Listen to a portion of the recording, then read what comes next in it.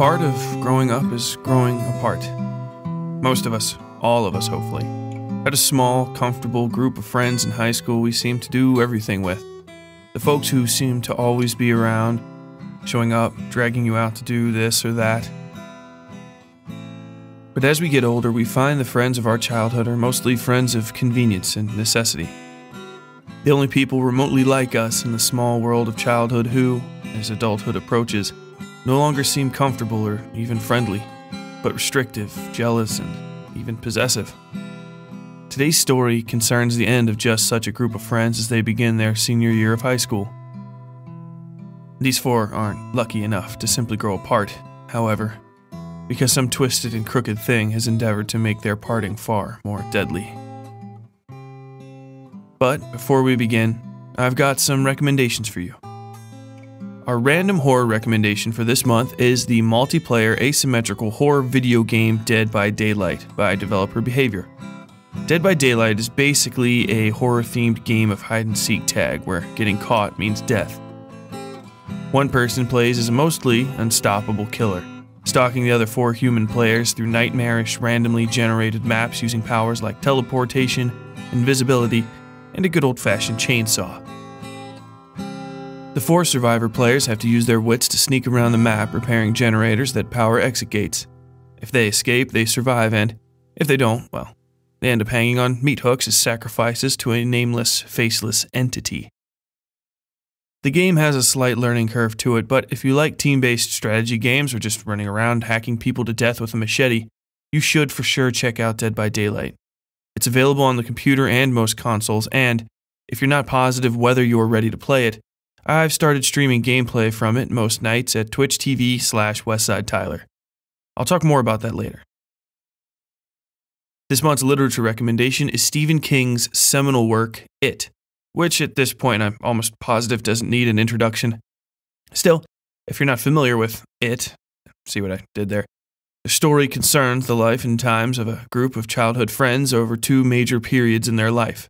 The first, set in the past, is their time as youths uncovering the mystery of the strange, murderous clown hunting children in the town of Derry, Maine. The second period sees them as adults 27 years later, when they're drawn back to the town to put an end to what they started as kids. It's a massive, epic tale and one of my favorite horror stories. It's also incredibly long and, well, let's say a touch different in places if you're only familiar with one or both of the movie adaptations. Regardless, it's pretty much mandatory reading for any real horror fan. Really, it's our War and Peace, I guess you'd say. So, check it out and give it a read, and then come talk with us about it in the Westside Fairytales Horror and Lit Club. I'll get into that a bit more after the episode. Now, for those of you who don't know, this season will be different from all preceding seasons. Every story is going to be told in full, in one shot, no matter how long it is, which means most episodes are going to be pushing an hour and a half to 2 hours. So, sit back, settle in, and get ready. Without further ado, today's story, The Umbrella Man.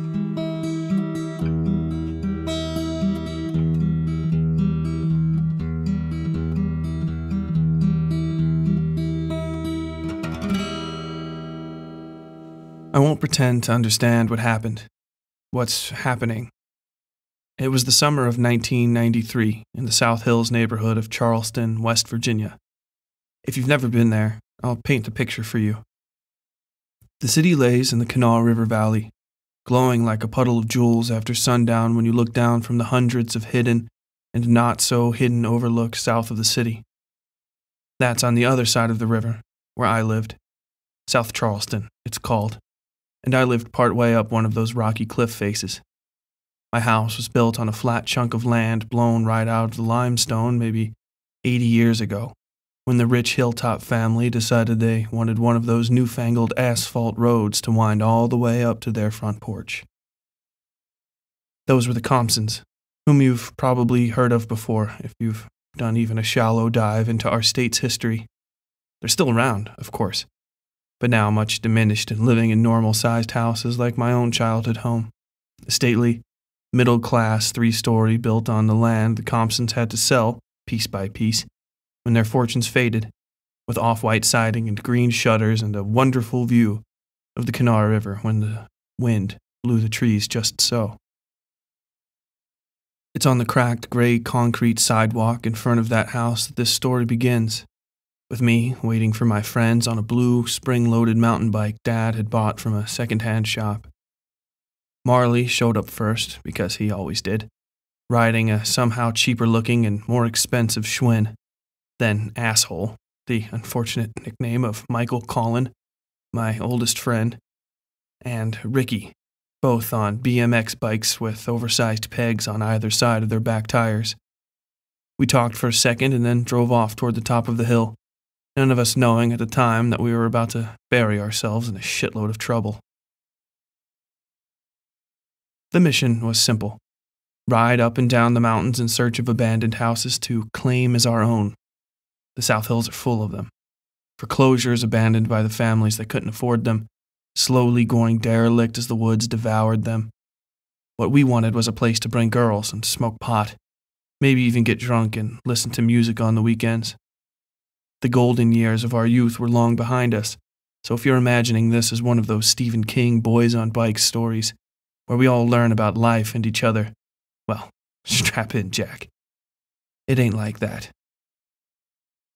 We'd all sort of started hating each other in the early part of our senior year of high school, a persistent feeling that grew in time with the piles of gold and red leaves covering everybody's lawn. Ricky hated all of us because we were going to college, and me, Mike, and Marley hated him because he was always whining about how he wished his dad could afford to send him to school. Me and Mike hated Marley because, of the two of us, he was the one that was actually going to make something of himself in school. I wanted to write, and I was secretly ashamed of that fact, and so I hated the guys because I couldn't share that passion with them. Though I wouldn't understand that about myself until maybe 2 decades after the events of that cold autumn afternoon. Mike, lastly, hated us because we'd called him Asshole for going on 12 years. I thought about the day he got that nickname a fair bit over the years, and even on that cold October day, swerving and pumping my legs and standing tall on my pedals to maneuver around rocks on the path. All of us had only just met. We were 6 and listening to Miss White, our teacher, reading off the roll call before we got on the bus. She'd said Mike's name, Michael Collin, and without skipping a beat, Marley had said out loud, "Colon means asshole." And there you had it. For now and forever, Michael Collin was to be called Asshole. It wore on him, badly, and I can't say that I was some great friend he could always lean on. In fact, we sort of hung out just because we all lived on the same flattened part of the mountain. Our homes were all within walking distance. There was no greater purpose to all our mutual friendships than convenience. We overcame no mutual struggles. Hell, we barely had anything in common interest-wise other than doing whatever we could to forget that we lived in Charleston, West Virginia. Ricky discovered pot in middle school, and that became a better glue for our fellowship than any other singular act of kindness or intimacy. He often wondered aloud that we only hung out with him because he had weed. Really his way of saying that it was time for one of us to fork over $20 for pizza. We rode through the chilly silence of late October, leaves crunching beneath our tires and kicking up in wakes behind us. Ricky led the way, cutting into and through the backyard of a random 2-story house on a sharp incline and digging his heel into the dirt to turn. We followed slowly behind him, then opened up in full as we turned out onto a hidden game path that shot us straight through the trees. Then we were on old asphalt in a dead, abandoned neighborhood. Ricky idled and we pulled up beside him as he pointed out the forms of desolate homes alongside the old street. I looked downhill where the road ended in a patch of thick, high grass covered in leaves. It had been so long since somebody paved it that the forest had simply swallowed the old road up. "These are all foreclosures," Ricky said. "My dad knows a guy comes up through here to pull all the old copper." He spit and adjusted his sweat-stained camouflage baseball cap. "They're like thick down here, but they get sparse up near the top." We followed him through the dead neighborhood, the houses more like headstones than what I'd seen in any graveyard. They also seemed less anonymous than the houses in my own neighborhood, as though my mind was trying to see what they'd look like when they were still occupied, alive. This house, with the red siding and blue trim, who had painted it such odd colors just to leave it rot away alone up here? And the next house down from that, whatever happened to the kids who used to play on the rusted hulk of a swing set, rising from the weeds in the backyard? We eventually came to a sort of cul-de-sac at the top of the hill. In reality, it was a teardrop-shaped turnaround that also served as the driveway for the largest house in the neighborhood. The place wasn't terribly huge, but it sat in an impressive way that almost seemed intentionally imposing. Not so much a castle, but the derelict manse of some wealthy duke. A menagerie of wood and glass and rusted iron that swayed up over the four of us like a shadow. Marley was the first to lay his bike in the turnaround and start walking toward the place. He lifted his glasses off his nose and cleaned the skin there with the sleeve of his jacket so they'd stop slipping. Then he turned to Ricky. "You know this fucking place was here?" Marley asked. Ricky just shook his head. "Just that there were houses up here," he said. He looked back at Mike and me like we might have known. We shrugged at him and set our bikes down as well. I put mine in the grass at the center of the old turnaround, a scruffy patch of green persisting despite the deepening cold. I gave a second glance to the statue at the center of it. A pewter fat man holding a tarnished copper umbrella. We walked around inside the house for an hour, together at first, then splitting up when we couldn't all decide on what part to check out next. I ventured toward what I thought would be the attic, where the others didn't want to go because of the thick cobwebs hanging over the stairs. They cleared away easily enough, however, and I found my way to the 5th floor of the place over several minutes. I found an office of some sort, complete with a nice, if not overly large, desk pressed against the wall to the left of the stairs. The room was small, the entire 5th floor really being little more than the pinched attic space at the very pointed top of the massive house. Windows opened in all 4 directions out of the box-shaped office. I could see our bikes through the dusty glass of the window on my right. I only supposed there was a window in the wall directly opposite me, given the bright corona shining around the bookshelf snugged into the alcove there.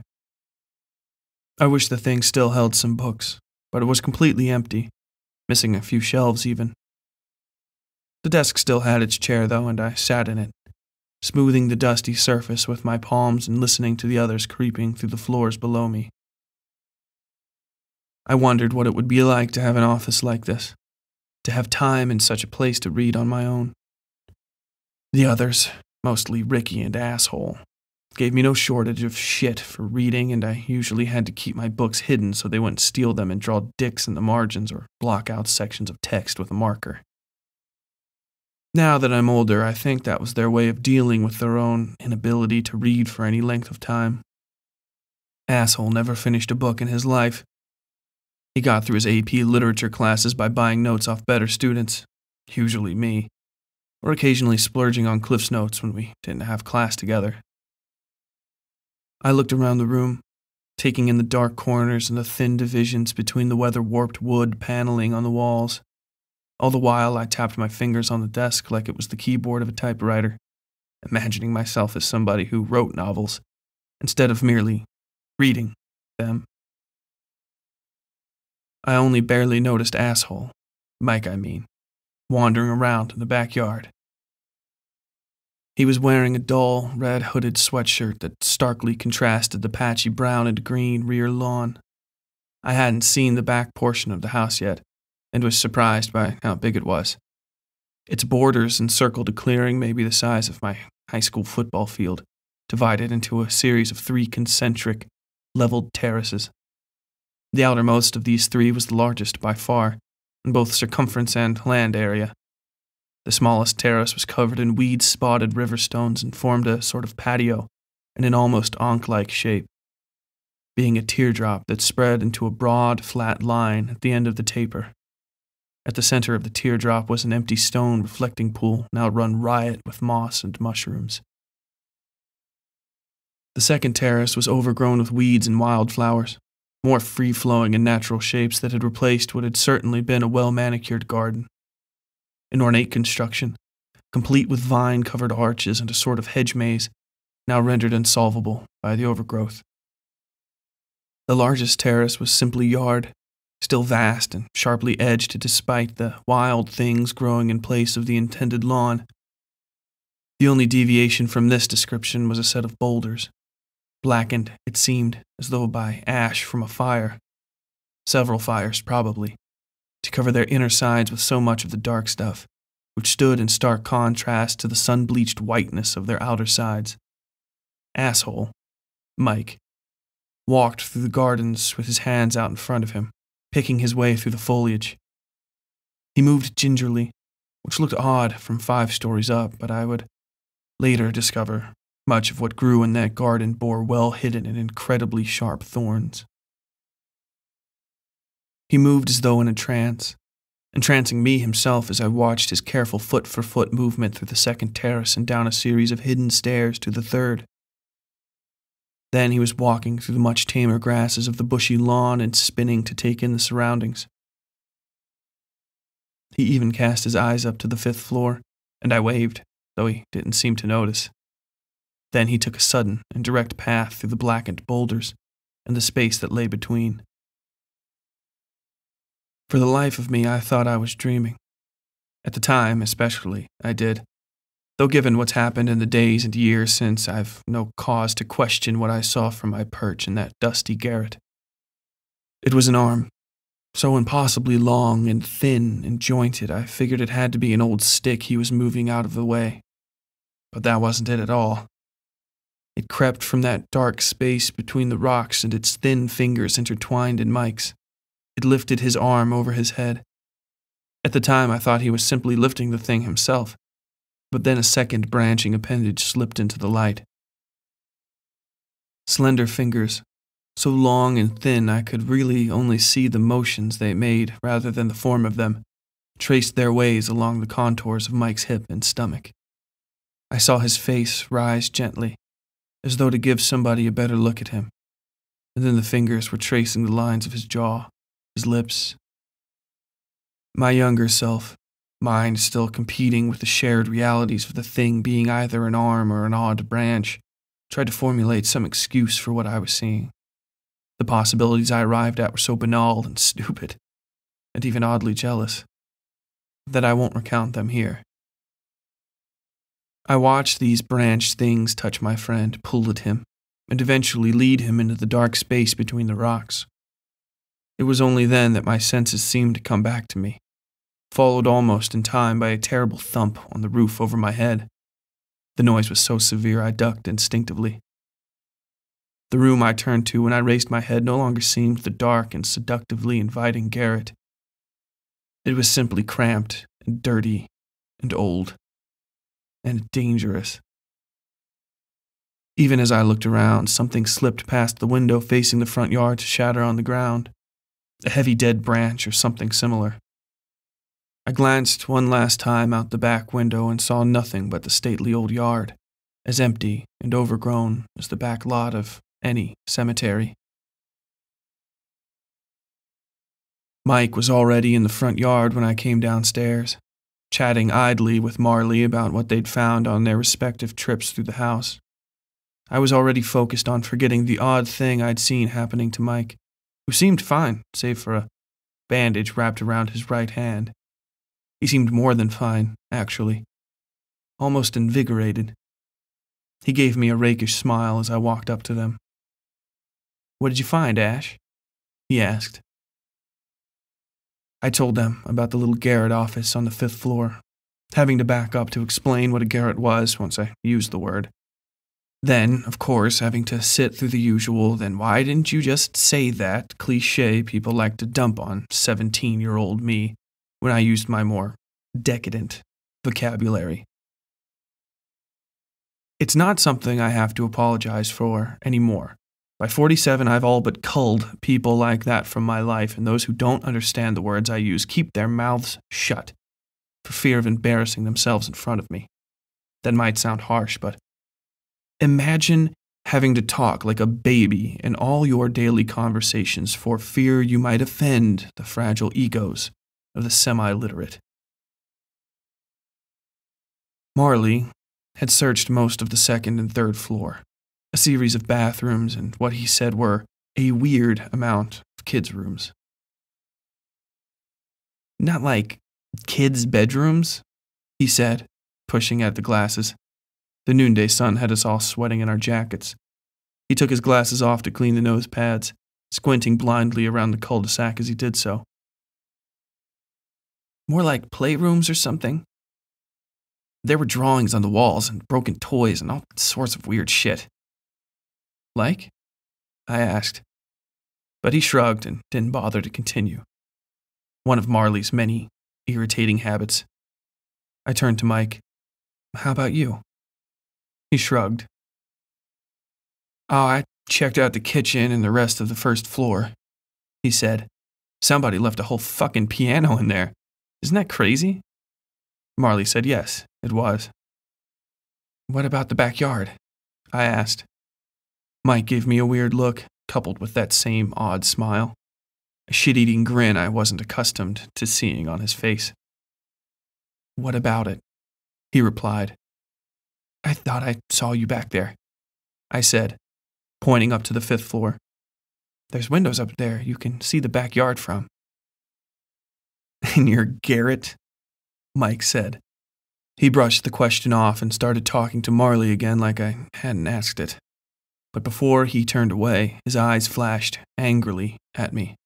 It was only a second, but I saw it, like a dog baring its teeth. It wasn't something completely foreign to Mike. In fact, it was sort of the reason the nickname asshole had stuck to him for well over a decade. He had a sulky, spoiled streak a mile wide down in the heart of him. I don't know where it came from, but if anything, it set the final bridges between us on fire. That was it.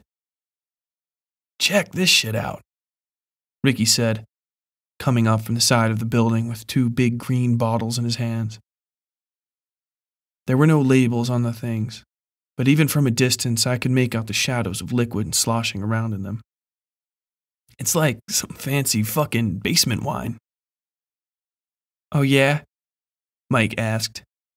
How do you know? Because, asshole, it's on a bunch of racks in the basement, Ricky said, waving the bottles around his head like an idiot. Only I seemed to notice Mike glaring at him. Just like in the movies? Marley asked, smiling with just the corner of his mouth. Ricky gave him a snotty look and then grinned. You're fucking right, just like in the movies, he replied. Let me see that, Mike said, trying to grab one of the bottles. Ricky looked at him like he was an idiot and swung it outside his reach. Hey, asshole, these aren't for you, he teased. There was the briefest pause, like when you're about to crash your car and the whole world stops. Or maybe like when the static on the ground turns and pulls up into the clouds before a lightning strike, clearing the air just ahead of all that heat and fury snapping down to the earth. Then the pause broke and Mike snapped forward, almost like he was falling, and smashed his fist into Ricky's face. The older boy's nose popped like a tomato, and both bottles went flying. One skittered over the pavement unharmed, while the other bounced twice and exploded. The scent of wine and blood mixed into the crisp October air. Marley stepped forward, eyes wide and hands up, while Ricky just lay there. I fucking hate that name, Mike yelled at Marley, spinning on him like he was about to catch the next round of knuckles to the face. Marley froze and even stepped back. Of all of us, he was the tallest, with me being the shortest and Ricky and Mike being basically the same height. But he was also the lankiest. Mike had maybe 20 pounds on him, and Ricky had a good 40 on Mike.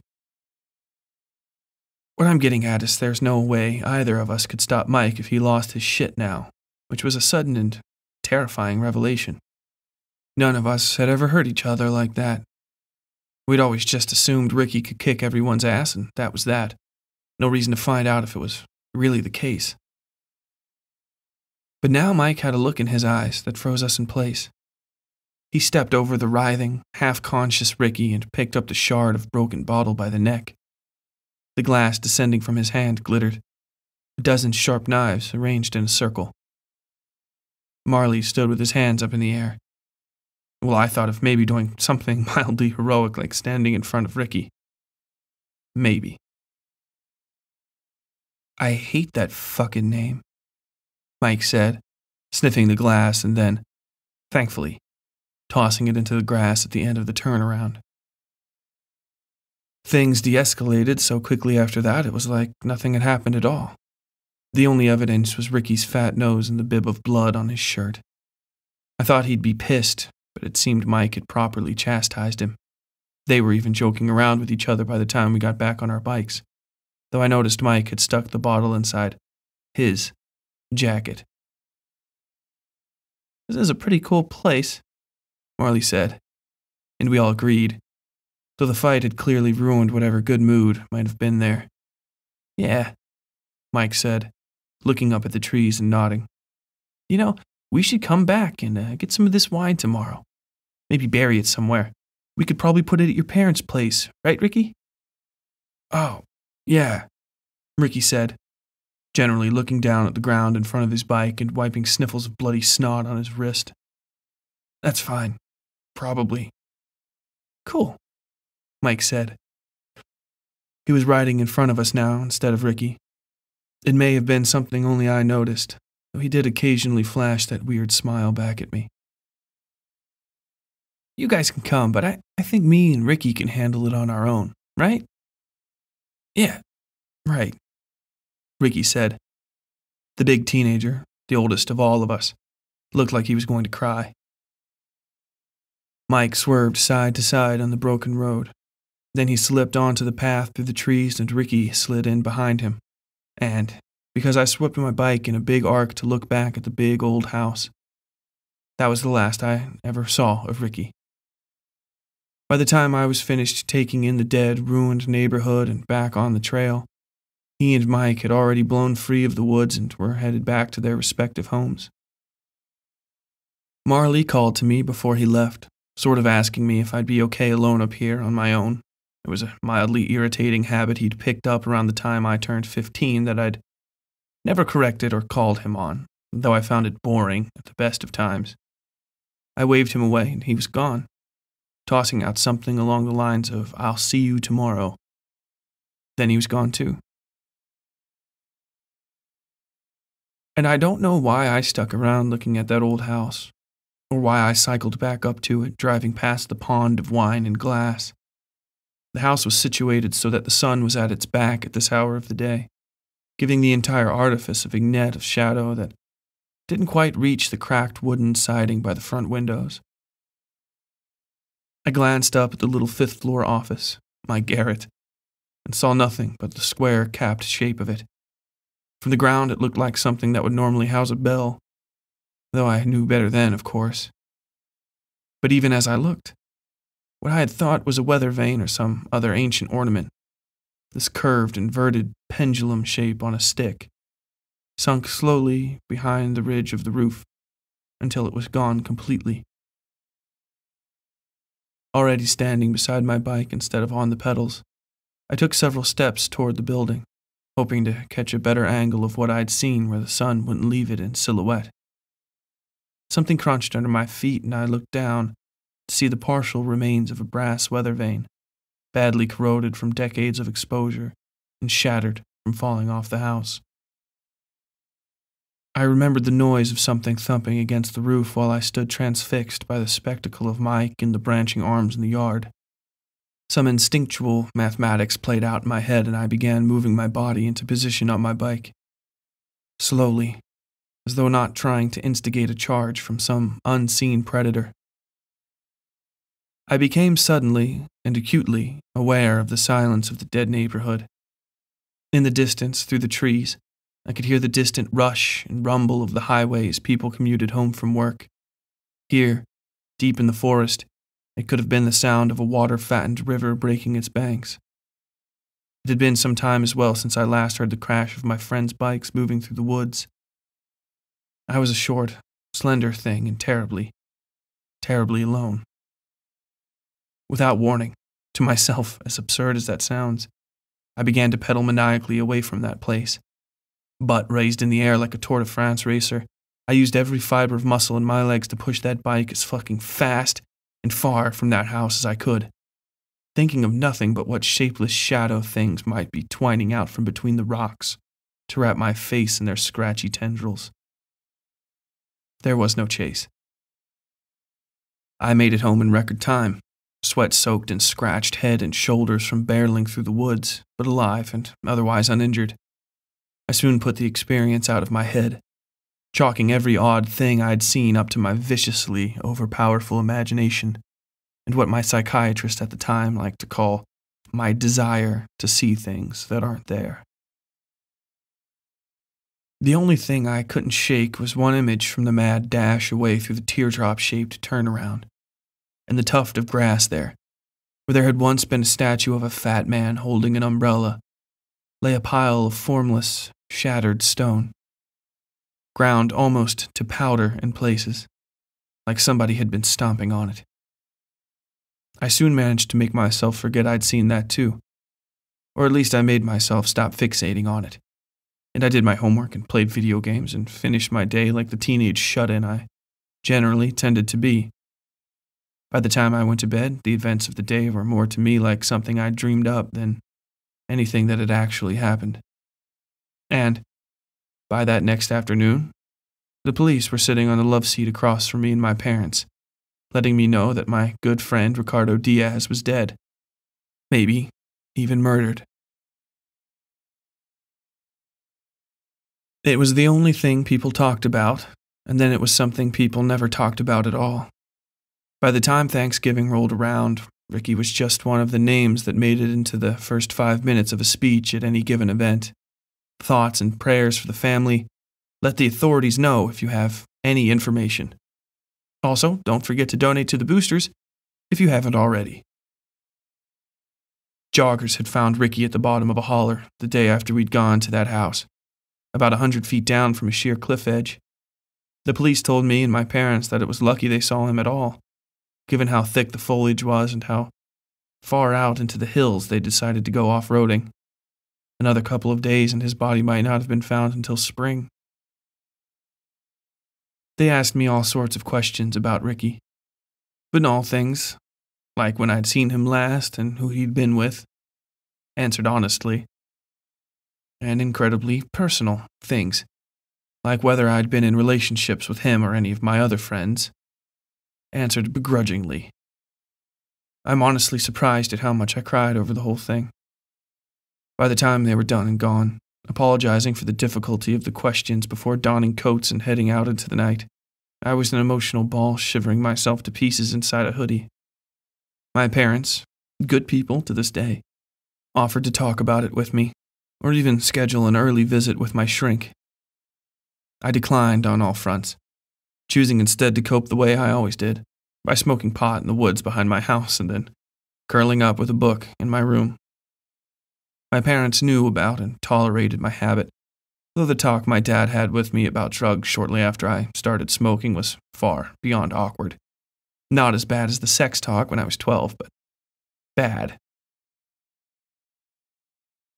I started crying again, out there in the tree shadows of the deepening October night. It started because of a terrible, stupid, and selfish thought I had while smoking, that I would have to find somewhere else to buy weed.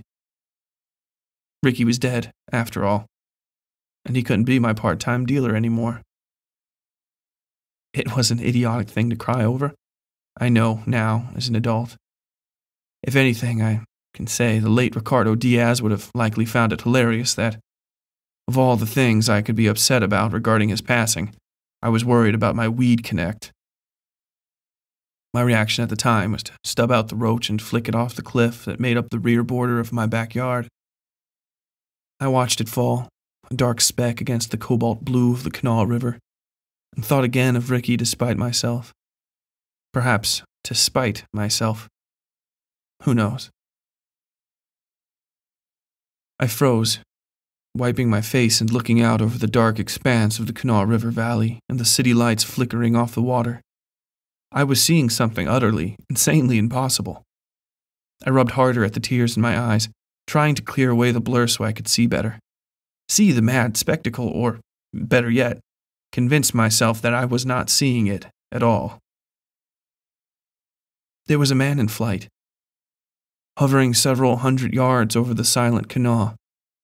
He dangled by one arm from an old-timey umbrella, swept back from the canopy as though his parasol had caught some incredible wind and was now dragging him across the sky. In fact, he hung in silhouette just above the distant horizon, the line of trees on the peaks opposite the river, and so perfectly that it was like somebody had strung a great length of invisible cord over the city. Cord he was sliding down so smoothly and quickly he seemed capable of flight. And the image, this delusion, would have persisted if I hadn't sobbed right then, an involuntary flexing of the sadness still lingering within me, a noise so soft I could barely have said to have made it. But he heard. The flying man. His smooth travel halted abruptly, so that he swung around in little circles beneath the canopy of his umbrella as he righted himself. Then, impossibly, incredibly, he turned toward me and began hovering in my direction. Slowly, steadily, sure, but I could see the silhouette of him growing larger. I could even make out some of the details of his clothing, the outmoded three-piece suit festooned with a dozen silver buttons, the gently incurved barrel of his top hat, and the great raincoat flapping behind him in the breeze as he floated toward me. I told myself I was imagining things, but I ran inside all the same. As I said before, Ricky's death was old news by late November. His death seemed to have been the final nail in the coffin for my group of friends as well. I rarely saw them, on purpose or otherwise, in the crawl of months that led through winter. There were the occasional brush-ins at the high school and the awkward phone call or two that went nowhere. But other than that, we were now all on our own. Of the three of us, only Marley seemed to mind much. He wanted to spend time with me, of course, but couldn't work up the gumption to just ask after what he really wanted, and so I ignored him. It was too sad otherwise, to see him constantly chickening out of finally making a move, that he wasn't interesting enough for me to pursue on my own. In fact, nobody really was. I enjoyed being alone, to the degree that anybody does. To this day, I consider social interaction akin to spending time beneath the sun in your bathing suit. For some, it's wonderful and warm, and still yet for others, it is the only truly enjoyable thing in life. They bathe in it. It is how they glow. But I, darling, I burn, I blister, I peel. Mike, I was coming to find, was one of the center camp these days. He'd been in the same boat as us for years, not so much a social outcast as a peripheral person, a background character to the various high school dramas. But he'd suddenly amassed a robust group of friends, pretty, smiling people who somehow always looked ready to pose for a Colgate ad. He'd made a show of coming up to me with a group of them once. The word accost isn't correct for how he approached introducing me to his new friends, but it's so fucking close I can't think of anything better. In fact, even in retelling this, I was so irritated by the whole debacle that overstating how much of a dick he was being isn't being unfair to him. Our interaction went something like this. Mike comes up to me and puts his hand on the lockers over my shoulder, saying something along the lines of, "Hey, beautiful." I am not overstating this. An 18-year-old boy, one of my oldest friends, cornered me and said those words to my face, on purpose. Then, doing what I can only describe as a bad impression of the fawns, he kicks his thumb over his shoulder, tells me to be cool, and says, "Let me introduce you to some people." I might have hit him if I wasn't scared of him now. The last time we'd hung out, more than a month ago, he'd punched Ricky and broken his nose. The next day, Ricky had been found dead. And we really hadn't talked much after that. Of the three of us, only I was invited to Ricky's funeral. The cops had asked a lot of questions about that fight, by the way, though the investigation never really seemed to go anywhere. It, much like everybody's memory of the deceased himself, had faded and stalled and somehow vanished by the turn of the new year. I hadn't forgotten, of course, and given the nature of this retelling, I'm sure you understand that I still haven't. But at the time, I didn't believe Mike had anything to do with Ricky's death, though some other people did. Nobody thought he killed him or anything like that, but there was some suspicion that perhaps the fight and its aftermath had stirred some suicidal thoughts in Ricky's heart.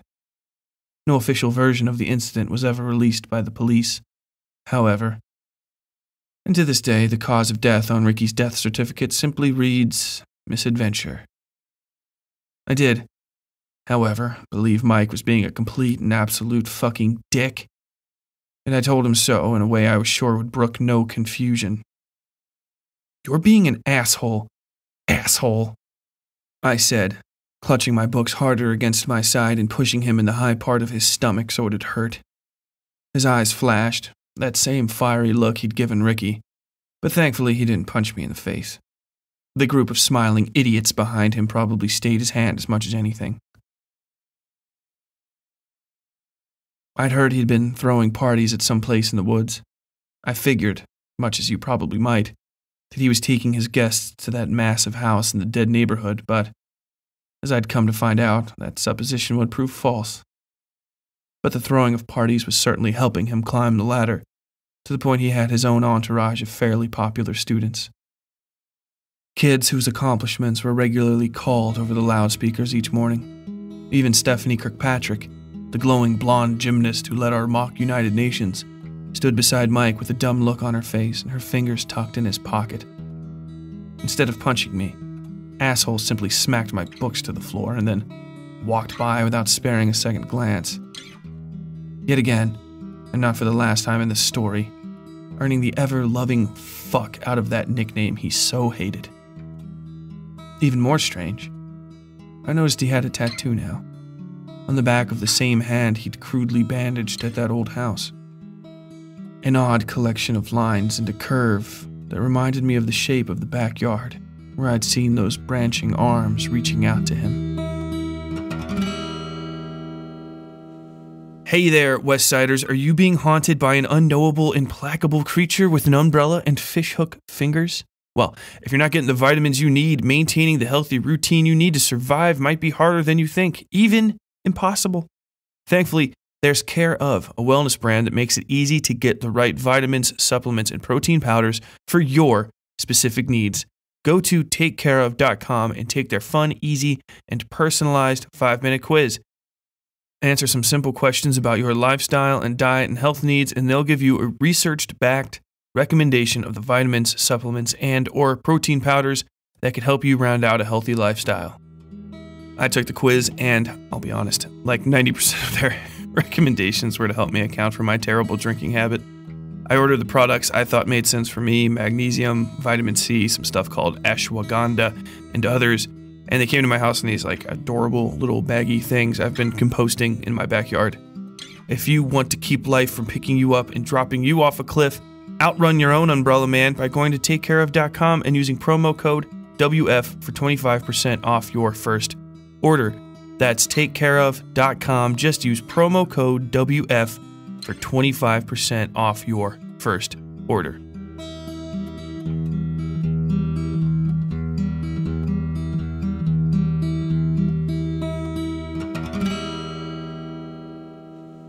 Marley found me at lunch a week later, looking more strung out than usual. He had a habit of overdoing things, and with the second SAT date of the year rapidly approaching, he was overworking himself. I set my book down when he started yammering at me, voice low and suspicious. He didn't even bother saying hello, just launched into a conversation he didn't realize he was having with just himself. "Jesus," I said, putting aside a copy of Night of the Hunter. "What's your deal?" He stopped talking and took a breath. slipping his glasses off his face and wiping them clean on the light blue button-up shirt he was wearing. In a world of torn denim and flannel shirts, Marley bucked the trend by wearing no bottom that couldn't be belted and no top that couldn't be tucked. He wasn't a nerd, per se. In fact, he escaped any perfect designation, being something of an accomplished cross-country athlete, though not the best in the school, as well as enjoying a fairly high rank in the student government. He would never attain the illustrious heights of student body president, of course, because he was too skittish and utterly lacked the ability to assert himself. But people respected him. "I keep seeing Ricky," he finally said, hissing the words through his teeth. He ran his fingers through his hair and down his face. "Oh God, it feels good to finally get that out." He smiled at me, an almost colorless gesture. "Thanks." I didn't point out that after nearly 3 years of all but hounding me, it was ironic that hallucinating the image of our dead friend was what he was glad to get out.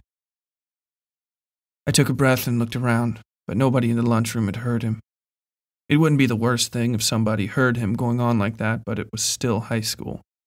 People were fucking awful, and you couldn't show weakness. Especially mental weakness. "What are you talking about?" I asked. He drummed his fingers over the table and then left without saying another word.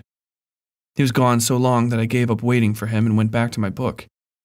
Finally, he returned with a smash of his plastic tray onto the table that made me jump. I glared. He didn't notice. I made a mental note to slap him if he mumbled another prom invitation to me in a couple of months, and then set my book down beside the tidy remnants of my lunch. In this case, an apple core and the thin paper baggie my mom packed my sandwiches in. Plastic bags were not allowed at our house. "I've been seeing Ricky everywhere," he said. His lunch, a reeking menagerie of shapeless fried things, smoked gently on the tray before him. He ate, chewing and swallowing between sentences. This effect I will not commit to paper. "Everywhere?" I asked. "In windows, mostly," he said. "But also sometimes in the woods. Just a few trees in when I'm moving fast or I can't look twice. Like in a car or on the bus, you know?" He gulped down most of the soft drink he'd bought with the meal. Marley's parents were well-compensated medical professionals, and he'd always bought lunch as long as I'd known him, or bought expensive, pre-packed lunches that nobody else but him could afford. "Have you told your parents?" I asked. He gave me a flat, stupid look. "Of course not," he said. "They'll send me to a shrink." "That's sort of what I'm getting at," I told him, returning the same flat, stupid look. I absolutely loathed the conversation I could feel coming, one of Marley's most common, in which he'd ask for advice and then shoot down every suggestion I made so he could work out whatever idiotic plan he'd formulated. I cannot stress enough that this man, this boy, was constantly trying to get me into a relationship. I honestly believe, he was secretly a murderer who planned to get me alone in the backseat of a car somewhere so he could bore me to death. I can't go to a shrink. People will think I'm crazy," he said, working on a pile of crinkle fries. Without ketchup, mind you. Without ketchup. "I go to a shrink," I told him. "Nobody thinks I'm crazy." "You're bipolar. It's different," he said, not looking at me. He rattled off my diagnosis in a way that made me want to smack him with the book sitting by my hand. It was a hardcover. It would do damage. "Not really," I said. "Schizophrenia starts to manifest in the late teens and early 20s. He gave me that same stupid look, but I pushed on. "And if you have PTSD, that can cause delusions, hallucinations, all kinds of things." PTSD? Post-traumatic stress disorder, I said. "It's a condition you can get from seeing or experiencing something terrible." He just stared, like the death of a friend. I said this last sentence in a leading way, going so far as to circle my hand in the air like, hey, catch up, stupid. I know you like poring over that psych manual. The DSM-3. Whatever, he said. But stop trying to diagnose me with something, okay? I'm trying to help you, you idiot, I said, snatching up my things and standing. He all but spilled his soft drink trying to get me to sit back down. I'm telling you things that might be causing you to see what you're seeing, asshole, so that you go and talk to an actual professional. God! I left and he caught up to me by the trash cans, dumping the remnants of his meal and pleading with me to stop. I would have ignored him and kept walking, but he looked so drawn, so worn out that I gave him another chance. You don't believe me, he said. I rolled my eyes and crossed my arms. The copy of Night of the Hunter dangled from my fingers. He shook his head. You know, of everybody I know, I thought you would believe me. You read all those fucking books. Shit like that always happens in books.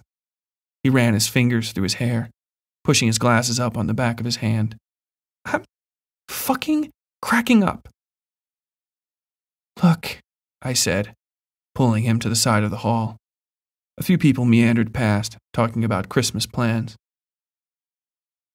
You always work yourself too hard. You don't sleep. You drink more coffee than my parents. You're probably just seeing things. I sighed. It's not the end of the world. Just go talk to somebody. Thanks, Ash, he said, laying his hand on my shoulder. Not on the side, but on the top, so that his forefinger was brushing the side of my neck. I stepped back so that his hand fell away, giving him a tight smile. I already knew he wasn't going to take a single word of my advice to heart. No problem, I said, leaving him alone by the garbage cans. When he couldn't see my face, I let the polite smile fall away and cursed him under my breath. I started ignoring Marley altogether after that. Between him and Mike, that meant I was now completely alone almost all of the time. That wasn't a big deal as far as I was concerned. I had plenty of other interests to keep me busy. College applications and spending time wrapped up with books and a blanket in my room, mostly. Marley grew more unhinged until his parents pulled him out of school altogether. By the end, he was embarrassing himself almost every day, screaming at random things and ducking into doorways like he was hiding from someone. He tried to drag me into his mania a few times, slipping odd, barely legible notes into my bag or even replacing my bookmark with them when I was in class. I caught him once and told him off, ignoring his protests about Ricky slapping his palm against his window while he slept and other such nonsense. Having every eye in the room suddenly turned toward us was wonderful, and getting kicked out of class when he wouldn't shut up was even better.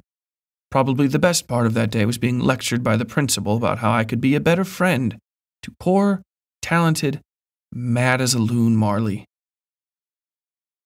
I got the impression that Marley had told him we were an item of some sort, which infuriated me to no end. The principal asked leading questions about my sex life that would be borderline inappropriate even coming from my psychiatrist, much rather the head educator of my school. Though, I have to say, I think actually the best part of the day was the 15 minutes I had to spend waiting with Marley in the glass-walled reception area of the principal's office.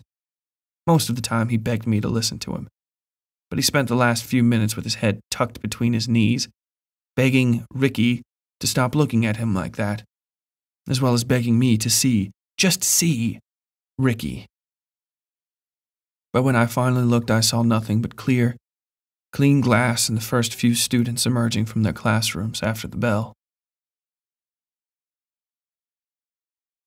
I was fully cloaked in that dreamy sort of feeling you get from reading for a long time when I begrudgingly took out the trash for my mom.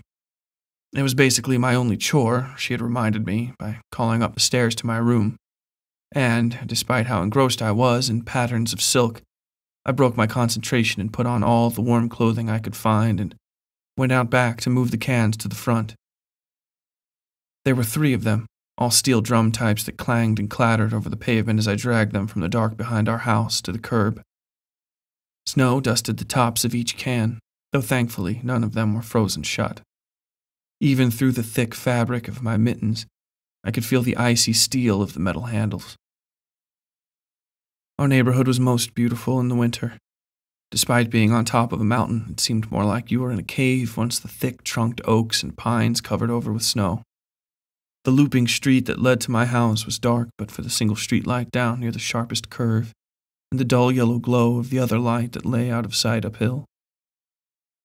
Frost crystals hung in the air, resting like blue diamonds on the coat of golden fog hanging over the street. I put the second of the trash cans at the top of the street and walked back into the relative dark of my backyard to secure the last can. Charleston glittered in the spaces between the trees, the Kanawha a dusty white line of frost and broken flows bouncing off the riverbanks. But there was something else as well. I froze when I saw it, or rather the outline of it, my hand growing cold on the last can's metal handle. A man or a boy, the black shape of him tucked down amongst the trees. I shifted my head to get a better look, moving slow as possible and remembering the almost prey-like feeling of standing before that odd giant house in the woods. I wished the porch light on the rear of our house was brighter and, almost on cue, it snapped off from lack of motion in the backyard. With the light gone, the darkness was immense, cold and heavy, wavering blue after-images, shapes made by missing illumination clouded my vision. I waved my hand frantically over my head. Nothing. I kept my eyes on that hole in the trees where I'd seen him. Him. My mind wandered frantically over Marley's insane ramblings from the past few weeks. Notes he'd stuffed in my bags and books had said mostly the same few things over and over again. That Ricky was upset with him and had come back from the dead. Maybe he wasn't crazy after all. I stepped further into the yard, still waving my hand over my head like an idiot. Finally, the light snapped on, nearly blinding me. I put my mitten over my eyes and peered into the trees, but there was nothing there. No man, no ghost of a dead friend. Just the city lights and soft moonlight shading everything a touch lighter. I dragged the can out front, and even while I was admonishing myself for being a superstitious idiot, I saw him. Not the shape of a boy or a man from the spaces between the trees, but the fat man with the umbrella. I blinked twice, trying to clear my eyes of sleep or exhaustion or whatever ailment was putting this apparition before me. He stood. No, not that. He floated, in a standing position, beneath the streetlight at the far curve of my road.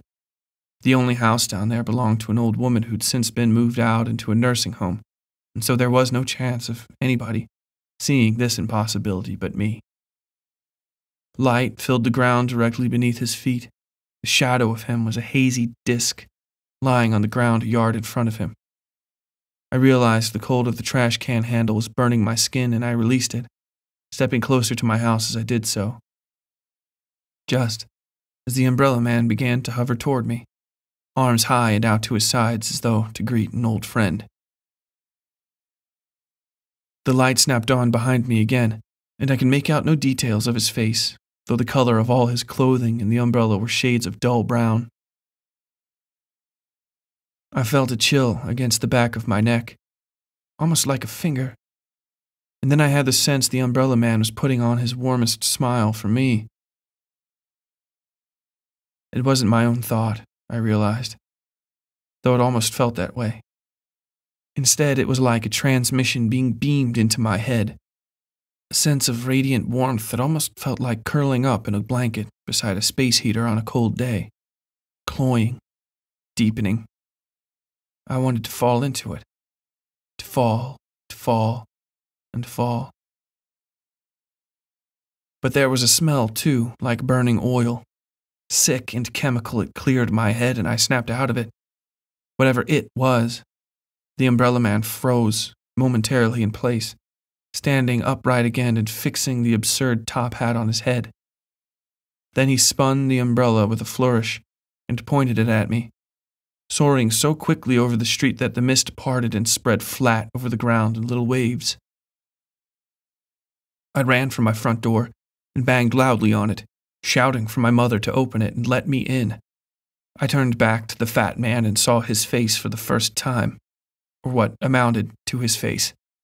It seemed a mass of putty, into which a handful of eyeballs, a mustache, and a crooked mouth had been smashed into place by somebody with an alien's understanding of human facial anatomy. His body fluttered behind him with all the noise of a bird on the wing, the subtlest rush of wind over cloth. But then he reached down to the street. I saw something glittering at the tips of his gloved fingers and traced his path with a flurry of screeching, flying sparks that made me cover my ears. He was mere yards away when the door opened behind me. I had been leaning on it so hard I fell against my dad and nearly knocked him to the ground. If that hadn't been the case, he surely would have seen the fat man change course and shoot suddenly into the sky. The umbrella man's putty face made an expression beyond elegant description, a pursing of his non-lips and a recession of the flesh around his eyeballs that I suppose might be surprise. Or, better yet, the sort of warm shock one might display at a surprise party. In the last second before he disappeared out of sight, the noise it made was little more than a slight poof. He raised a finger to the pursed lips laying vertically along what might have been his cheekbone. "This is our little secret," that expression said. The threat of breaking that trust was implied by what rested at the end of that gloved finger. A thick, curving steel hook, glittering and untarnished despite its grinding into the blacktop. I thought that night was over, but of course it wasn't. I told my parents that I'd seen a man in the trees beside the house, which I suppose wasn't really untrue, and they called the police. Half a dozen officers searched the woods while a severe woman in a man's suit, not a pantsuit, asked me questions on my parents' couch. These questions took an odd turn as well, though I don't think my parents caught on to it as much as I had. From what I gathered, this woman had spoken to Marley at some point in the past few weeks. She never said that outright, but she asked me questions that suggested someone close to me had been making complaints about stalkers as well. I made half a joke about a fat man with an umbrella to gauge her reaction, but she remained stony. Then we finished, and she made a quick call to her superiors over the phone. She came back, sat down, and told me Marley was dead. Maybe 20 minutes before I'd gone to take out the trash, he'd climbed the fence behind his house and jumped off the cliff there. His mother had felt the thud of him hitting the ground 50 feet down, and then had found the back door hanging ajar. Marley's father had been the one to shine a flashlight down into the gorge, illuminating his son's broken body in the pile of bloody snow and rock where Marley had landed.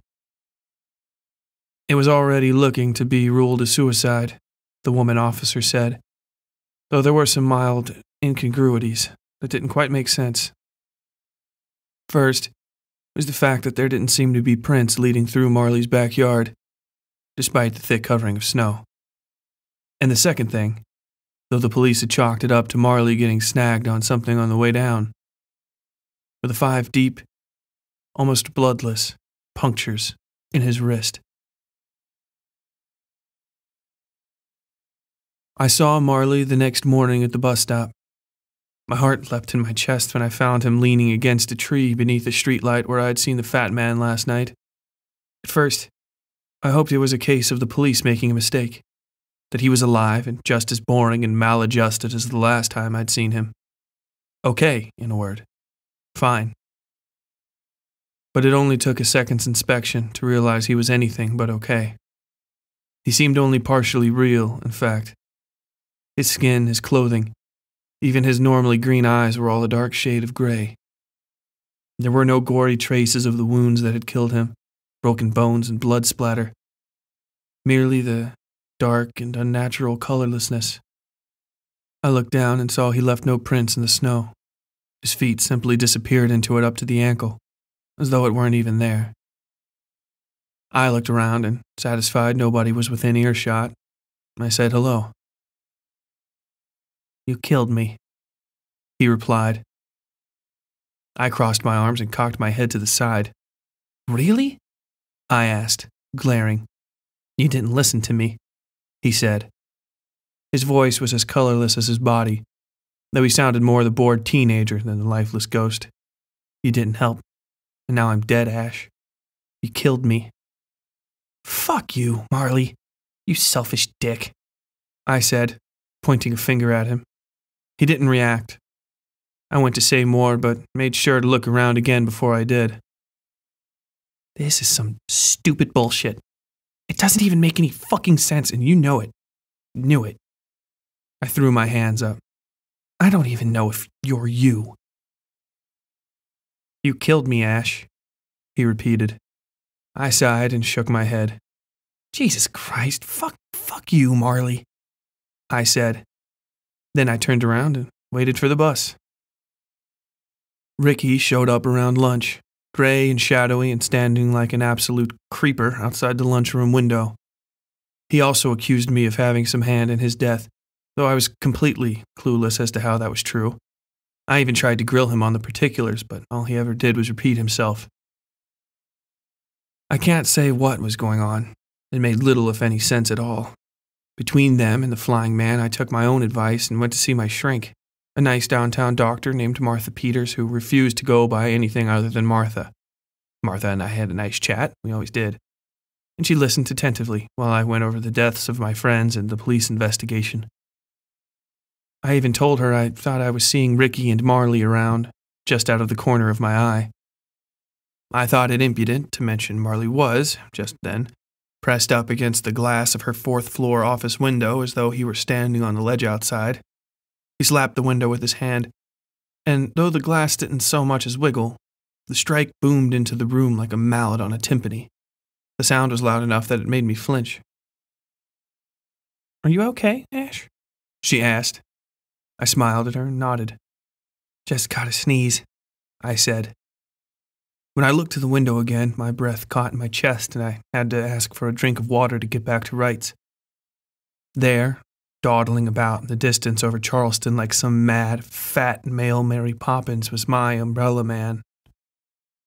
He dangled from his parasol, kicking his legs back and forth below it like he was hanging on for dear life. Then he swung up and over the umbrella so that it was inverted beneath him and he was sitting in the bowl of the canopy.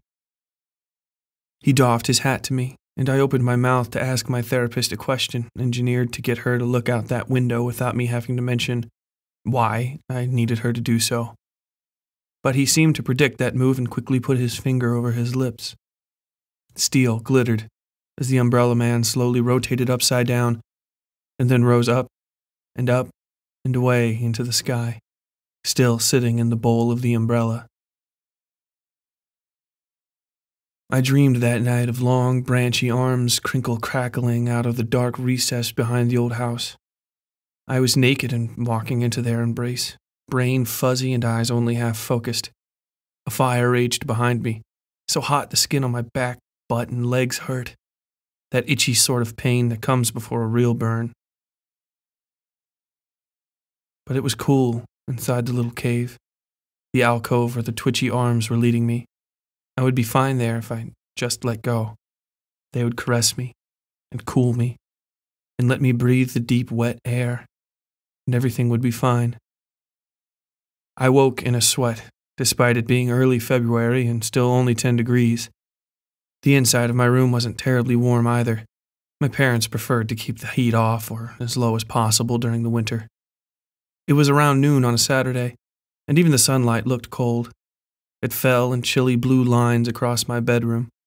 I could hear my mom calling to me from downstairs, saying that I had a visitor. It could only be one person, the only friend I had left. I'd have preferred to just go back to sleep, but that wasn't in the cards. I yelled down to Mom that I'd be ready in a few minutes and to let whoever it was to know I wasn't expecting company today. To her credit, she relayed the message loud enough that I could hear, adding that her and Dad were stepping out for brunch. I already knew that it was more for Mike's benefit to let him know to stay downstairs.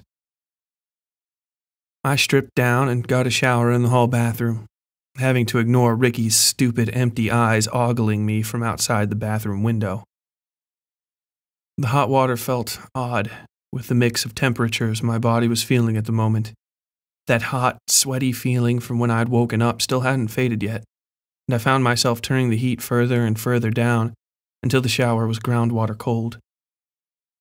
I dried off and brushed my teeth and generally took my time getting ready, hoping Mike would get bored and wander off like he usually did.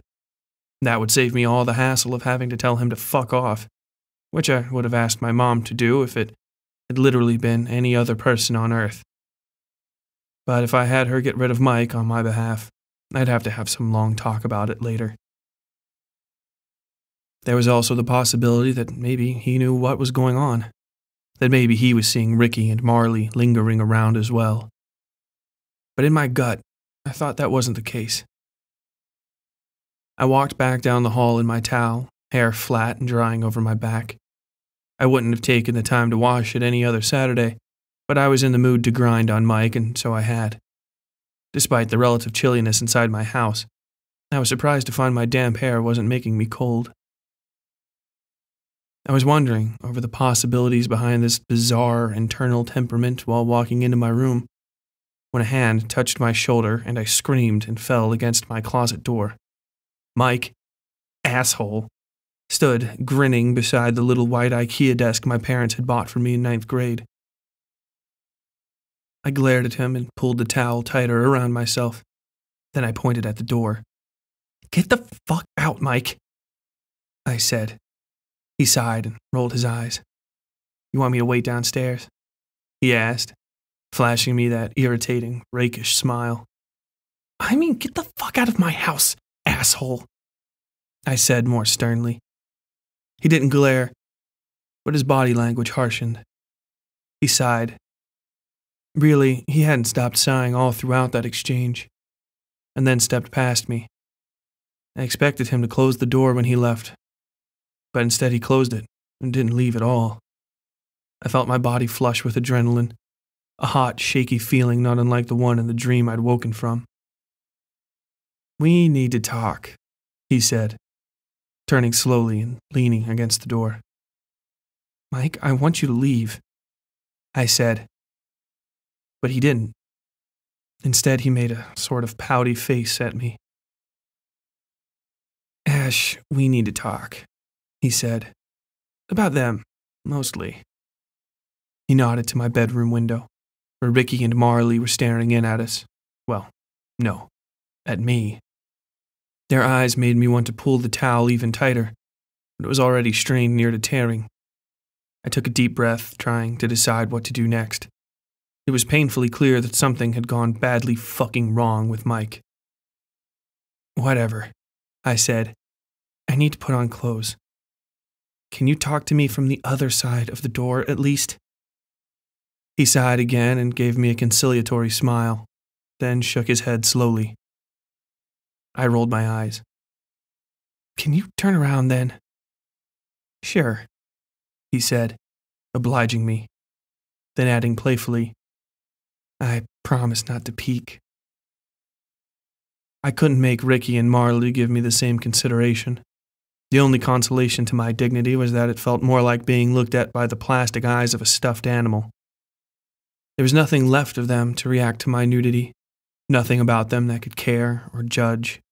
Still, I dressed in a hurry, slipping on the first pair of underwear I could find, my jeans from the day before and one of my New Order t-shirts, the one from the album with the flowers on the cover.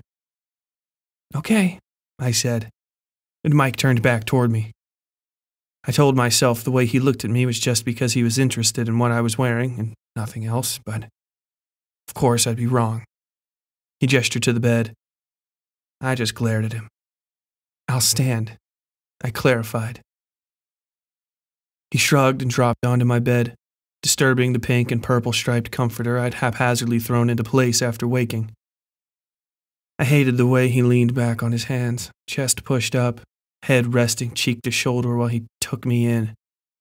And I realized that was what he was doing, taking me in, like he was eating me somehow, even just by using his eyes. I made a mistake, he said, after a long silence. He rubbed his chin with his right hand, and I could see that odd tattoo perfectly. It wasn't a tattoo, though, I realized. It was straight-edged, like somebody had drawn it in place. But it didn't look like ink on or in the skin. Instead, the colored skin looked like a bad wound that hadn't healed properly, creating an odd and horrific scar. Just looking at it made me scratch an imaginary itch on the back of my own hand. He saw and held the weird mark up to his own inspection, turning it back to me when he'd finished. I realized the thing wasn't black, but rather a very, very deep purple. This is part of, well. He took a deep breath and sat forward, putting both his hands on his knees. From where I stood, our dead friends hovered equidistantly over his shoulders in a long, slender window above my bed. You might have noticed things have been different for me recently. You've been a dick, yes, I said, crossing my arms. I hated the way he was talking to me in that weird and pompous tone. He sounded like a pimp in a bad exploitation movie. One of the ones that isn't as much fun as it is uncomfortable. Whatever, he said. This. He made a fist with his right hand and tapped it on his knee. This has gotten me to where I need to be in life. Where I've always deserved to be. I looked at our two dead friends and then back to him, hoping to hear my parents walking in the door. It didn't happen, of course.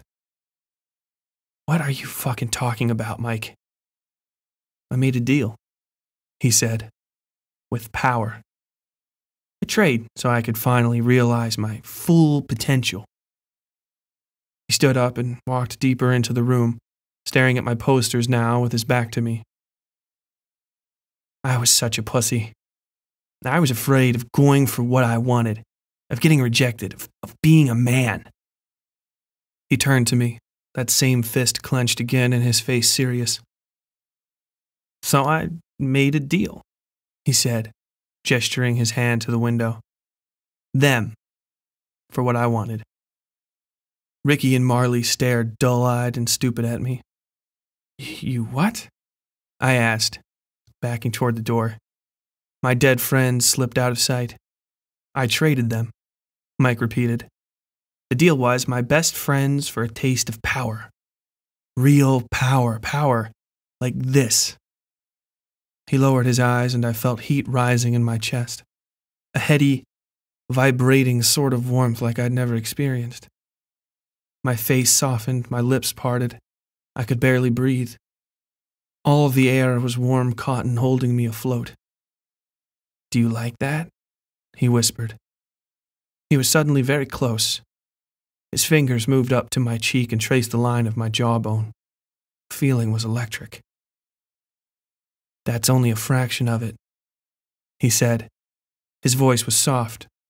The room felt dark and close now, despite the blue glow of the winter afternoon. I wanted something from him, a voice in my head whispered. I wanted it terribly. But I also didn't want that thing. In fact, that thing disgusted me. I wanted to move away from him, from the tingle of his skin against mine. Lances of static played over the fine hairs leading up to my earlobe. Despite myself, I pushed my face into his palm. Or actually, something else pressed against the side of my head and moved it for me. Something alien and creeping that crawled along the nerves in my spine and head like little fibrous wires, pulling and shifting, getting me to where I needed to be, where it told me I ought to be. If I want something now, I just have to touch somebody, he said. Just a touch, a handshake, a pat on the back. This. His fingers moved up into my hair. The alien feeling was so profound now that it made me sick. But that sickness was like a fishhook sliding up out of a deep, dark river. I grabbed at it, made it mine. I swallowed it all, hook, line, and sinker, and felt it ripping me toward the surface. I've gotten almost everything I've ever wanted, he said, stepping away from me. The skin contact broke and I could feel myself slipping back down into the muck. He held his arms out to his sides and clenched his fists, grinning like an idiot.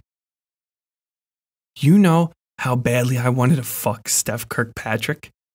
I did it, Ash. I did it so many times I got sick of her, and I did it with her friends, her sister even, and she's in college, a college girl. He laughed and jumped around in a circle, a gesture I was more used to seeing after he'd won a hand in Uno. I'd like to say I didn't recognize this boy in front of me, but I did. I think that's what sickened me the most.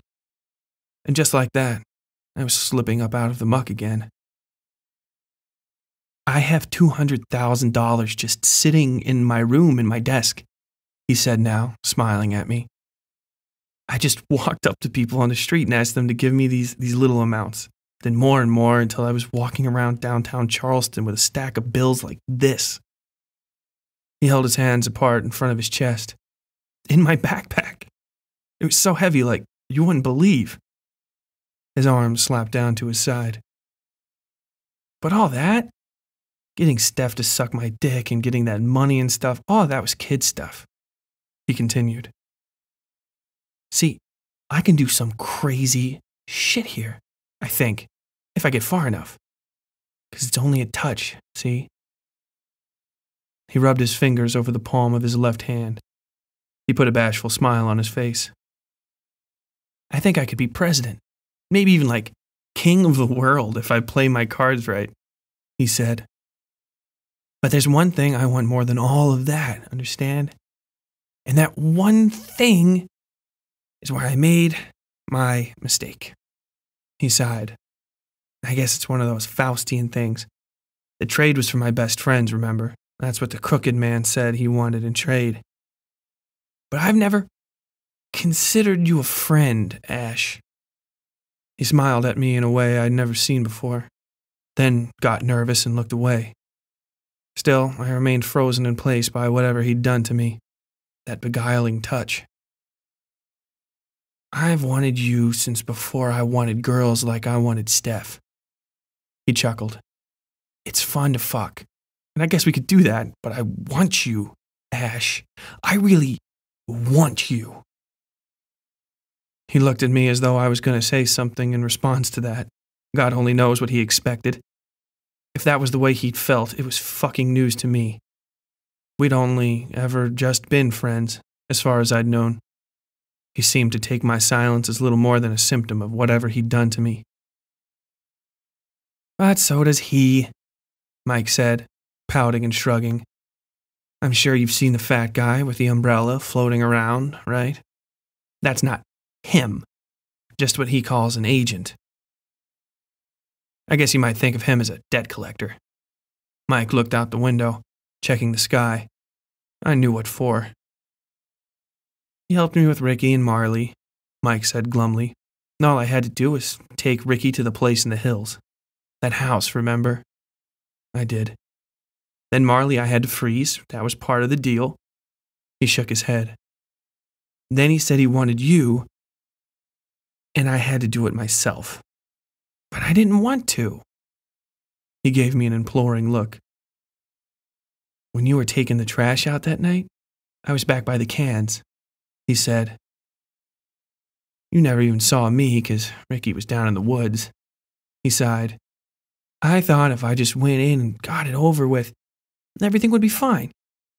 But then I touched your neck and, well, the smell of you. I just couldn't do it. So I talked to the crooked man and he said maybe you could make a deal too, Mike said, grabbing my shoulders over my t-shirt. There was no sudden burst of ugly pleasure. I don't know for what, exactly, but he said you could make a deal with him and then you could be with me. Wouldn't you like that? He touched my face and the cottony fugue fell over me again. Behind him, in the window, the fat man with the umbrella floated up into view. His hodgepodge of eyes were twinkling at me.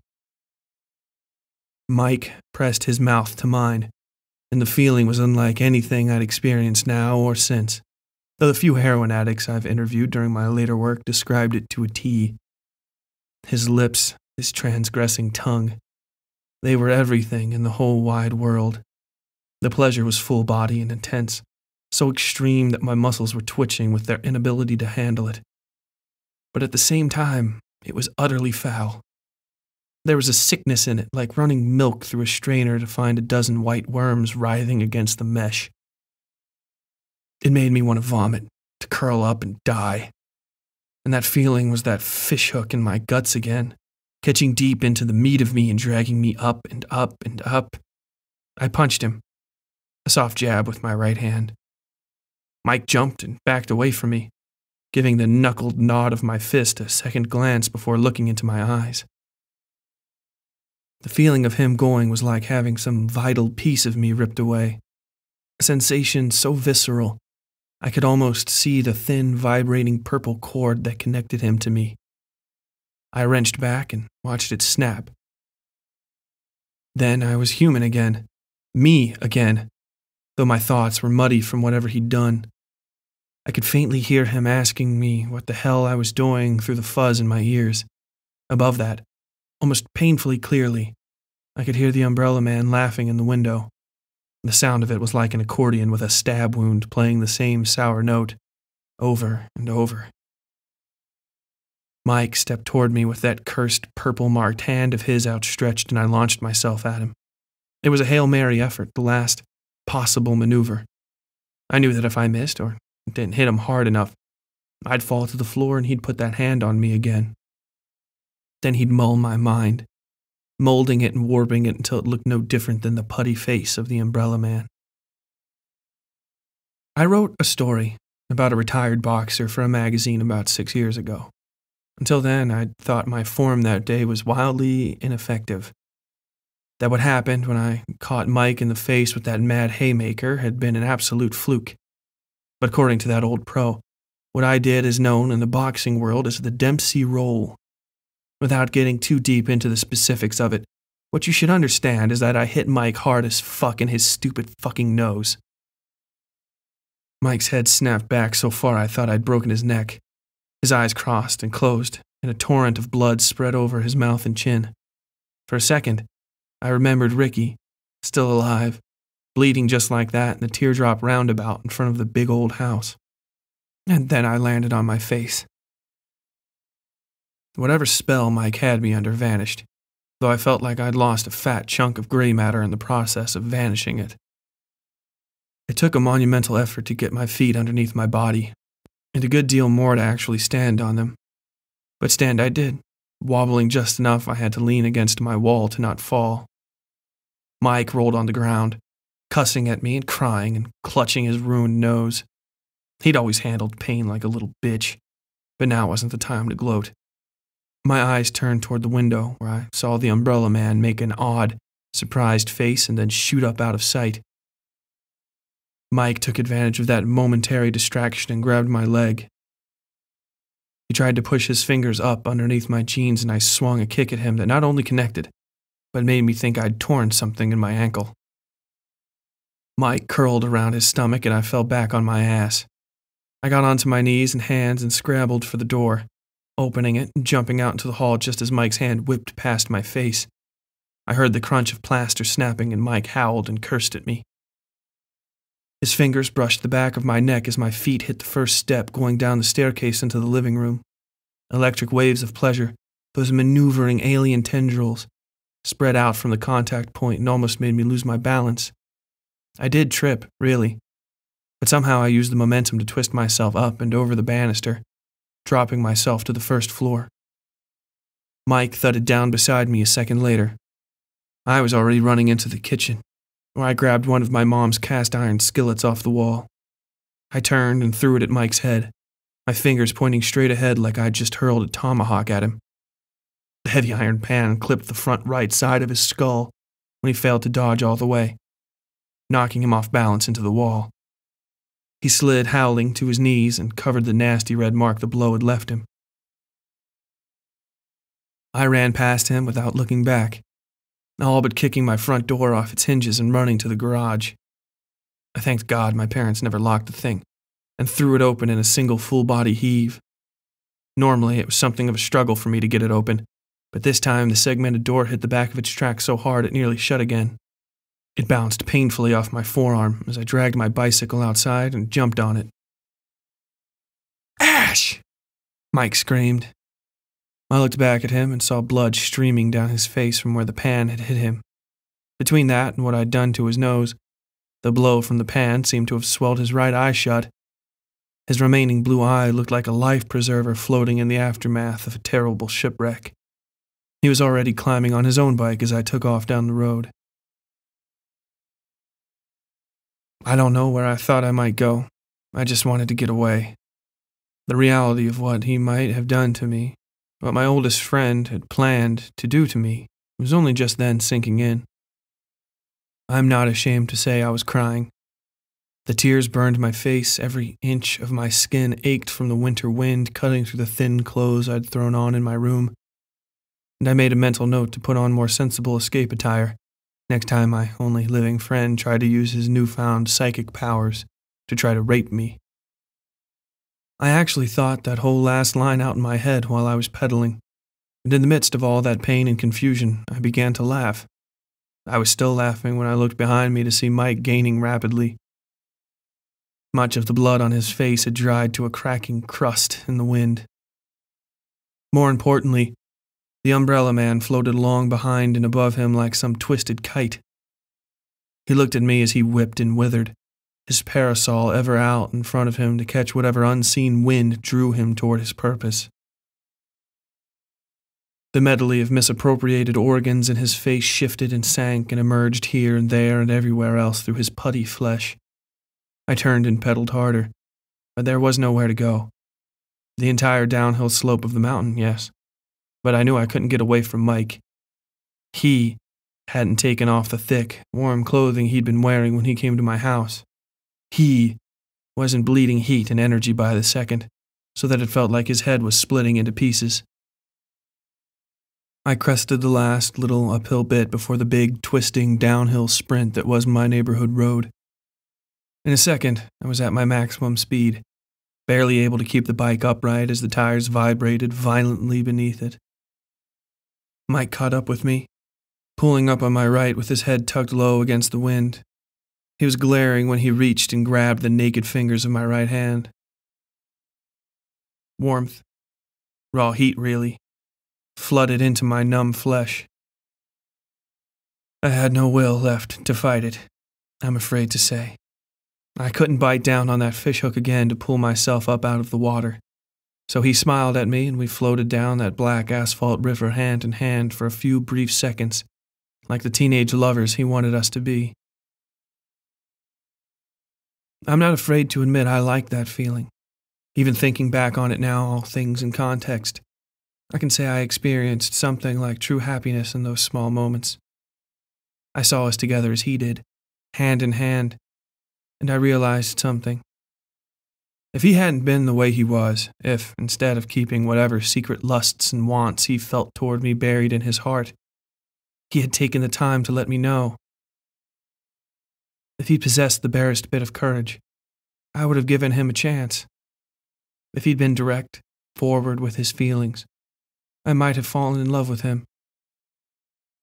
The warmth that flowed out of his fingers tried to spread up my arm, into my heart and mind, but they reached a blockade. I was too cold, you see, simply too cold. "Slow down," Mike said. His words were calm, but his eyes were narrowed. I could hear the umbrella man skating through the wind behind me. "Use your brakes." "Fuck you, asshole," I whispered. Then I rolled back on my seat and kicked his handlebars, feeling my bike wobble and then disappear from underneath me. Mike's fingers were there and then gone, and for a moment I was floating in space.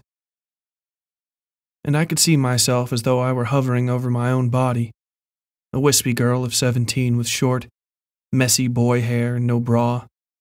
My shirt fluttered around my body and my hair around my head. My eyes were soft and hazel, half open. My arms were flailing in a slow motion sort of way, almost like a backstroke. And that little girl I saw, that young woman, reached up to touch the face of the discorporate reflection gazing down at her, and the reflection reached back, and then all was dark. I woke a few dozen yards down the street, screaming with the first tender movement I could muster. I didn't have to touch myself to know I was bleeding, and badly. My back felt like I'd taken a dozen lashes at the pillory. Nearby, I could hear the steady ratcheting of one of my bike wheels in free spin. When I saw it, the ruin of my bike made me not want to look at my body. Somehow I pushed myself to my feet. I felt a jolt in my head that made me almost as sick as it made me dizzy, but I held my ground and took in the scene around me. Just under my feet was a yard of my own skin and scraps of my shirt. I looked down to see the remnants of the t-shirt hanging from my neck like a bib, just barely covering my breasts. I turned my attention to the back of my arm, which looked like Burger. "Shit," I said, or something like that. He was still and silent, a half a dozen eyes arranged in a crescent down the right side of his face. They blinked and shifted and looked in disparate directions, almost as though a few of them were confused how they'd gotten there. I stuck my tongue out at him, because I was too tired to try flipping him off, and I didn't know what else to do. His own tongue flipped loose of an opening where a nose should usually be and waggled at me. Loose flesh around some of his eyes puckered in a sort of smile. Ashley, Mike said. I followed his voice to what was left of him. He lay in a pile against the base of an oak tree, sprouting out of the ground maybe 24 yards up from where I'd come to, just inches from the cliff edge and the glittering white expanse of the river valley. I won't get too into detail, but it was readily apparent he'd never walk again, possibly not live at all. I gave him a piteous look that I don't think he could see, given the condition of his skull. I did feel bad for him, without the effects of whatever his touch did, despite the fact that I'd done this to him because of what he'd tried, what he would have done to me. I felt bad for him. I felt terrible for him, in fact. It almost seemed like all this was my fault, for not noticing whatever was growing inside him soon enough to help. "Is she near me?" he asked. His voice bubbled and cracked. "Yeah," I said. The umbrella man swept closer to us. "Take her," Mike said. "Help me. I'll do anything." I put my foot on his shoulder and pushed. He simply vanished over the cliff edge, making no noise or sounds of protest. It seemed forever before I heard the soft thud of him hitting the ground. I didn't bother looking over the edge. There was no way on earth I'd be able to keep my balance. Instead, I looked at the umbrella man. He stood in the air just a couple yards from me, dark and enigmatic and brown. His putty face had assembled itself into a cheap Picasso, mouth and eyes crossways from each other on either side of a crude nose. I raised my arms as high as I could to either side of my body. "What now?" that gesture asked. Its odd mouth smiled at me, and it shrugged. Then it folded its parasol and lowered the point to the ground, and disappeared down into the earth like fog sinking into a warming river. And it was gone. I spit blood onto the spot where it had disappeared. Then I stumbled to the side of the road, flopped down beside Mike's bloody tree, and slept. I'll spare you the details of my recovery. It was long, painful, and, eventually, full. The police listened to every detail of my story they needed to hear, all those that made sense, anyway. To their credit, they avoided making a big deal out of it. Perhaps there are people who'd like this part of the story to end with every single iota of the truth of what Mike had done to come out in the public eye.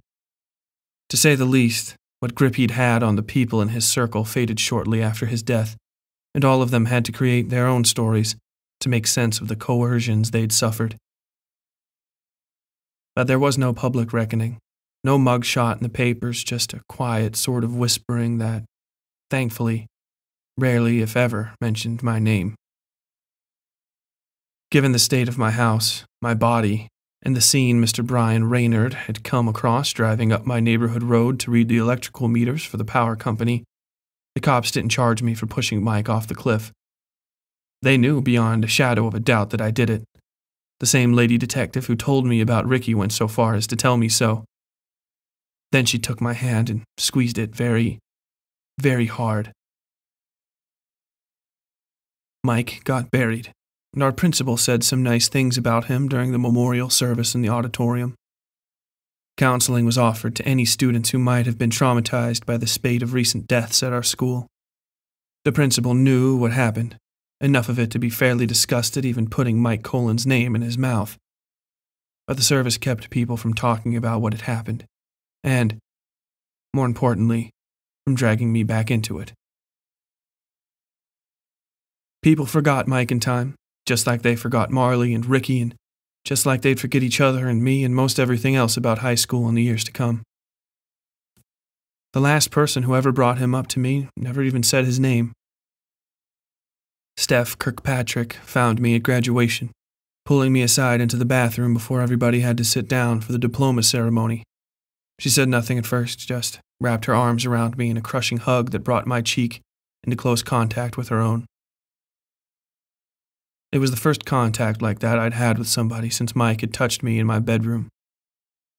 "I didn't think it would ever stop," she said, simply. Then, "Thank you, Ashley." We cried, and we parted. I never said another word to her, and last I heard of her, she lived in North Dakota with some guy she married after college. We don't talk. We don't write. I wish her the absolute best. That summer, while everybody else was shit-faced drunk or coming to terms with the blue-collar realities of the rest of their lives, I spent a lot of time in my room. I had nightmares all the time that felt the way Mike's fingers had felt.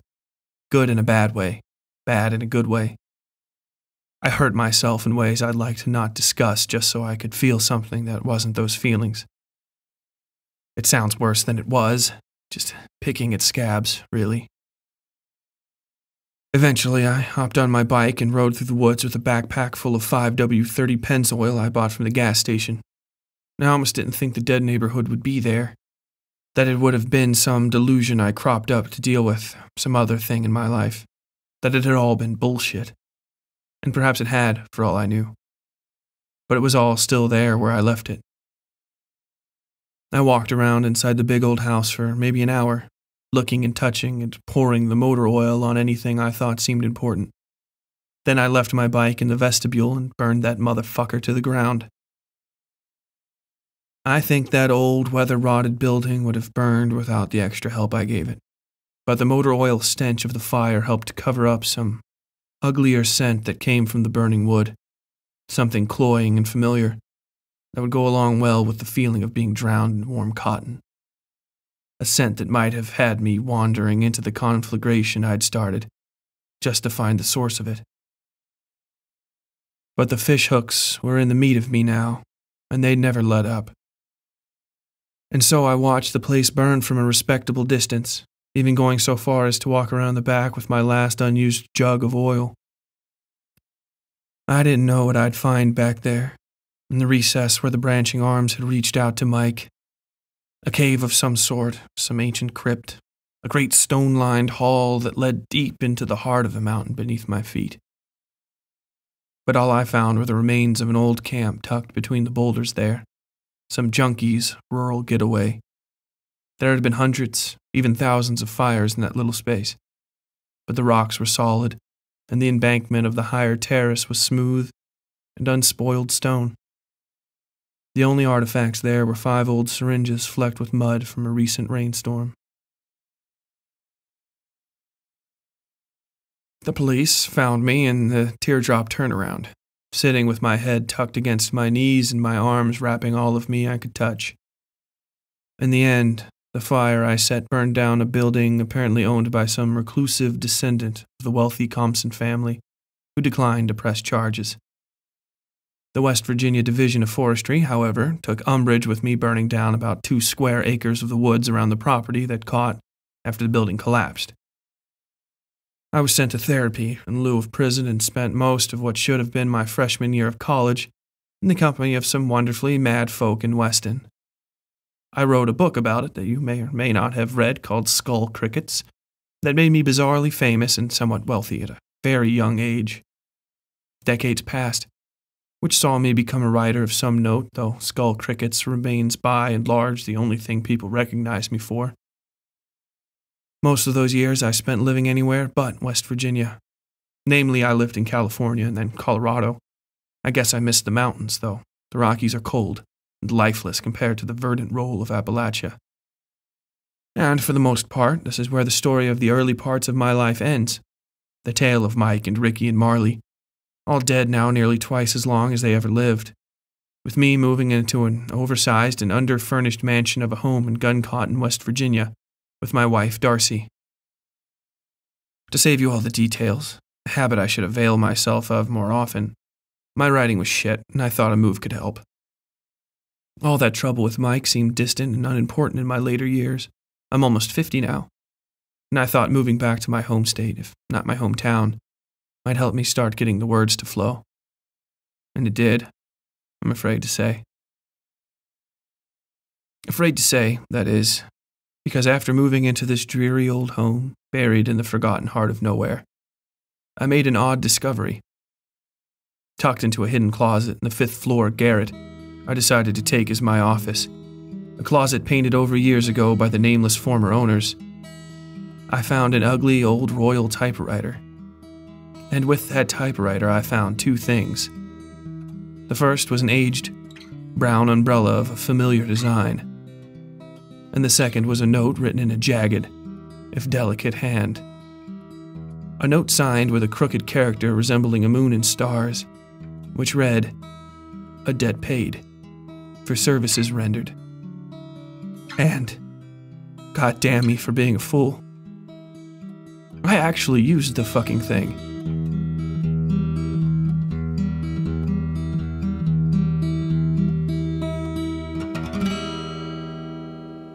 Well, everybody, that was The Umbrella Man. What did you think? Have you ever fallen out with a group of old friends as you grew up? Has anybody ever called in a floating demon thing to drop you off a cliff in order to pay up a debt to some unknown, crooked thing? Let us know in the Westside Fairytales Horror and Lit Club on Facebook. It's a place full of like-minded fans who talk about horror and literature and the show and whatever else comes to mind. They and I would love to hear from you, so hop on over to Facebook and search for the Westside Fairytales Horror and Lit Club today. While you're there, you can also follow our fan page just by searching Westside Fairytales, or if Twitter is more your speed, you can get to me at WS Fairytales. If you like pictures of creepy stuff and rabbits and sometimes food, then go to Instagram and follow us at Westside Fairytales.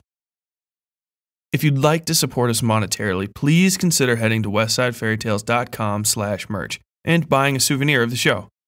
We have t-shirts, hats, hoodies, and even mugs and stickers and other stuff, so head on by if you have a few bucks and want to show your support. You can also support us on Patreon, where just $1 gets you early access to all episodes. Higher tiers get you access to special episodes, super early raw releases of the show without ads or intros, and even free merch. Contributions from listeners help this show to continue providing free, high-quality content, and we really can't thank all of you who support us enough. For those of you interested in a deeper breakdown of this month's recommendations, the novel It by Stephen King, and the video game Dead by Daylight from Developer Behavior, tune into the Westside Fairytales Horror and Lit Club episode that'll be dropping on the feed in 2 weeks. In those episodes, I provide some in-depth discussion on the recommendations, some history of their creation, and talk about what they mean to me as a horror author and writer. Also, if you'd like to chat with me directly sometime, you can hop into my almost nightly video game streams at twitch.tv/WestsideTyler. Basically, I play video games like that every night to relax, and I figured why not turn that into more work. But seriously, if you want to just hang out and listen to me talk about horror stuff, video games, and make fun of people while I kill them, go to twitch.tv/WestsideTyler and like the channel. That way it'll send you a notification the next time I'm on and you can just pop right in. I'll also be playing through some classic horror titles like Silent Hill, Resident Evil, and Alan Wake as the channel gains momentum. And even some newer stuff like Alien Isolation. Next month, we continue with the second episode of Season 4 of the Westside Fairytales, in which a neighborhood of elderly, former power players must come to terms with the legacies they had left behind. I hope you'll join me on the first Friday of November for the premiere of my story, Best Roses, Manassas, West Virginia. And, until next time, as always, stay safe out there. Westside Fairytales is written, read, scored, and produced by Tyler Bell. Episode art by Yui Breedlove. All content herein copyright 2019 WSF Productions, LLC.